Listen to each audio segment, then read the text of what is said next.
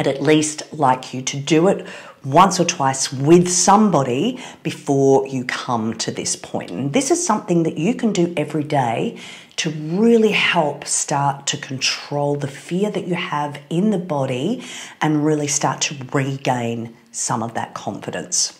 Okay, so as you know, we're going to go into the tandem stance. I know you can't see my feet right now, but that's one foot directly in front of the other. So I'm going to go into my tandem stance. So one foot directly in front of the other.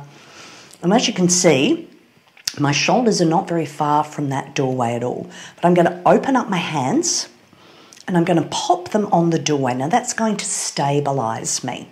Okay, so now I'm actually 100% stable because I've got the back of the hand glued to the doorway.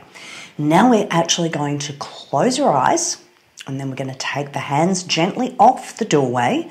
Remember, you can always pop them back on, or if you've got the confidence to do so, you're not going to go far. You're only going to go from here to there, but err on the side of caution, do whatever your body tells you to do.